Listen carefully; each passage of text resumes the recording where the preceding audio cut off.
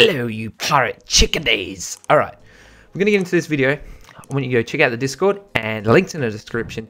But we're going to get into it. So, these are ships that I think will be very helpful with pirating. I did leave some out, so let me know down in the comments, or if you're a pirate, what you're going to be using and what you think will be useful, and if any of these ships will be good.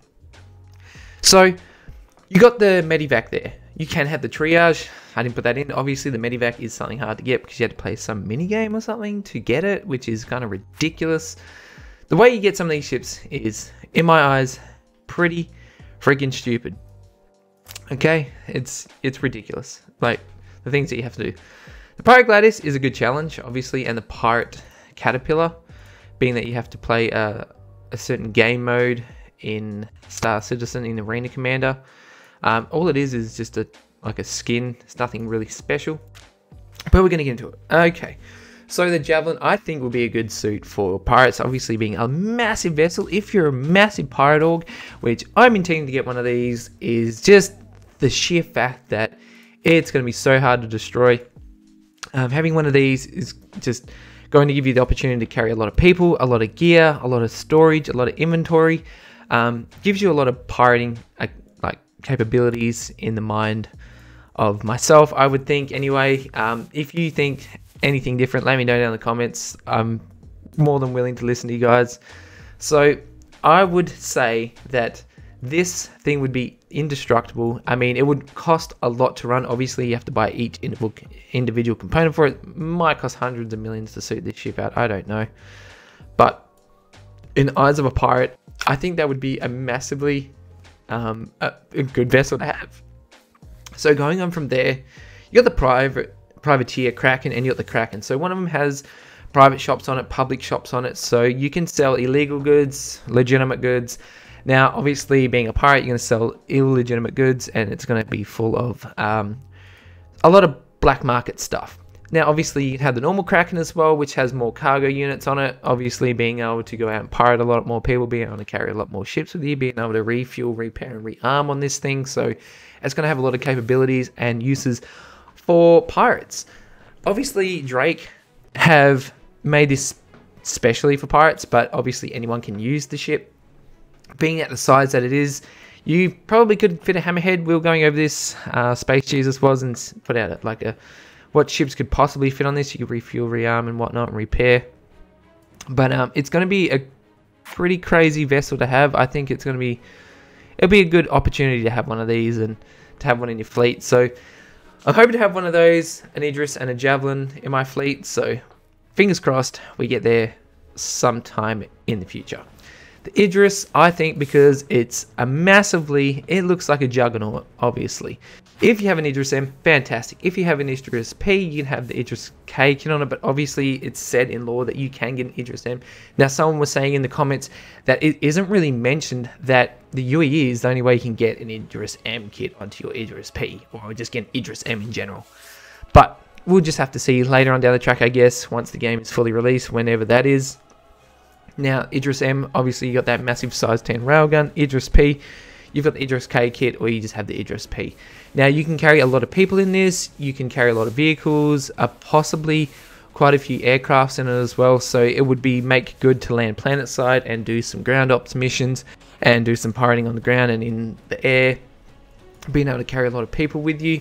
I think being that it's going to be such a hard ship to destroy unless you come across a Javelin or a lot of like Polarises, smaller Perseus, like a Perseus as well, and some other ships, maybe even the Arez, Inferno, and Ion. It's probably going to be a hard ship to destroy, but again, the opportunity is there. But again, if you're a pirate, you're going to be having a lot of other ships accompany this and escort it. So you got to think about that. If you're coming across a pirate and they got one of these, a Kraken, a Javelin, and Merchantman, Polaris, Perseus, you probably don't want to mess with them. You probably just want to keep on walking and don't look back.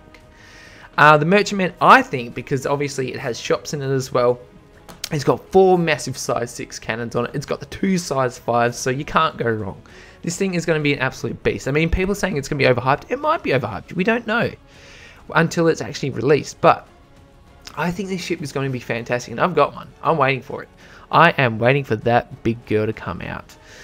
So you got the Polaris as well, obviously being that now they've announced that it's going to be a little bit bigger. You can fit a Scorpius in it. Obviously, I think they designed it for that specific reason.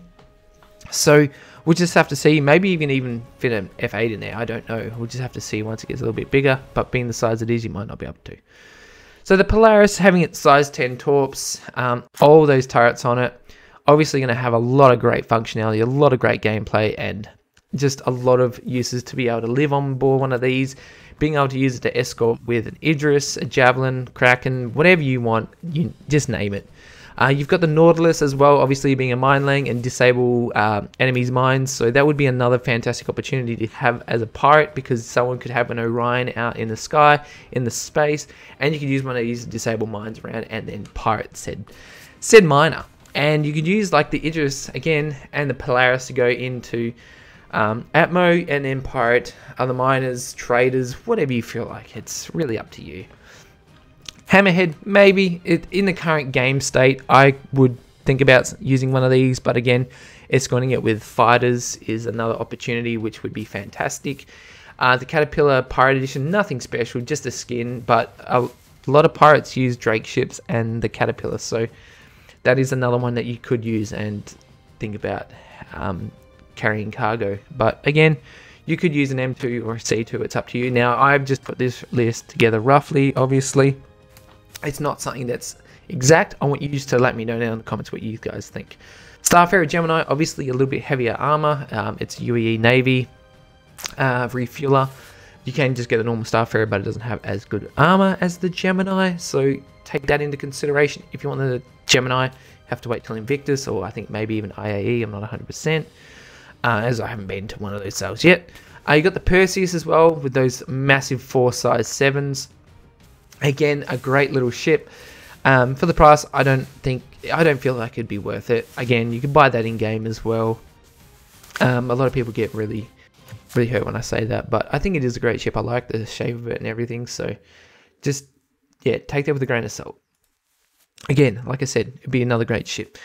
With the Polaris and the Perseus, obviously being great opportunities. I think it's the Polaris. You'll be able to carry a ground vehicle like an Ursa rover in it as well. So there's always that opportunity there. Crucible, using it to refuel, repair, rearm ships. You can put a small fighter in here. You might even be able to put a Scorpius in there now, I guess. You can also detach the main ship from the garage, so you can then keep that to repair the ships while that goes off and repairs, like an Idris, Javelin, Kraken, whatever you feel like you want to repair. You got the Retaliator Bomber, obviously with its size 9 torps, would obviously have a good opportunity to having that and using that to escort with a Hammerhead or Idris, whatever you feel later on down in the track. Mercury Star Runner, obviously for data running and smuggling in its little secret cargo area in this, so you can keep that in mind and use that to do naughty things. Obviously being able to use the data part of this to recon on enemies and potential targets that you want to deal with. Again, you can use that information privately or sell it. The Corsair, another great pirating ship. Obviously going to have a lot of turrets on it. You've got those 2 side turrets, and then you got those 4 front facing guns, and you get your facing rear turret as well. So it's going to have a lot of opportunity there with pirating and a little bit of cargo space, but it's going to be a good defensive ship. So we'll see how that one comes out. It comes out next year. You got the Apollo, obviously being the Medivac. If you have access to that, that's great. If you have the triage, it's okay.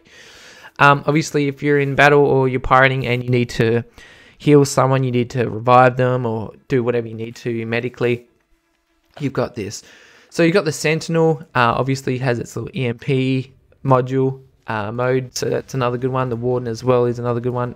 You can use a lot of these ships to do said tasks. You can use the other Vanguards. It's completely up to you, but I would think about using the Sentinel. You can use the Harbinger as well, but I don't use the Vanguard series or line that much. The Redeemer obviously is going to be a big ship. It's going to have a lot of big guns on it, so that can be another cover for a pirate who is going to be obviously pirating someone.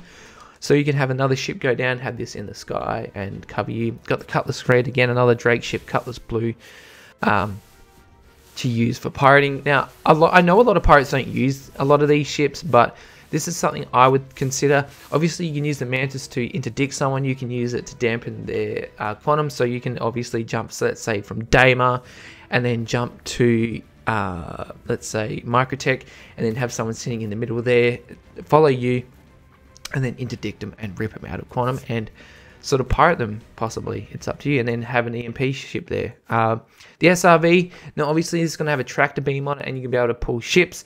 So possibly being able to use this to get a Cutlass or a little cargo hauling ship and sort of take them for ransom and make them pay so that you, for their release, I guess. You got the Ion, has its size 7 laser cannon, then you got the Inferno with its size 7 Gatling. So again, taking these ships into consideration with ground ops missions, taking against an Idris, pretty much using them for against smaller ships as well, to be like, hey, if you don't pay up, we're going to kill you, we're going to destroy your ship, and we're going to take the cargo that is left over and cash out on it. And you got the Asperia Talon.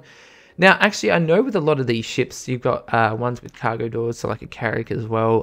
There's a few others, I can't remember directly, but you can scoop vehicles up in them, so it takes quite a bit of training, but you can do it. You got the Asperia Talon, a good fighting ship, quite good with its weapons as well. You got the F8 when that eventually comes out, I guess, being able to get that from Squadron 42, or being a wing commander, I believe it is, in the concierge ranks. The Scorpius obviously being able to fit into the Polaris, and having all these size 3 weapons, size 2 gimbaled, I would seriously consider that as well. You got the Saber, you got the Hornet Ghost, and you got the Pirate Gladius, and then the Gladius. The Pirate Gladius, obviously just a skin. It gives you size 2 gimbaled weapons, but I would just put size 3 on it and use that skin for a bit of a scare and a bit of fun, since it is a cool skin. I do like it.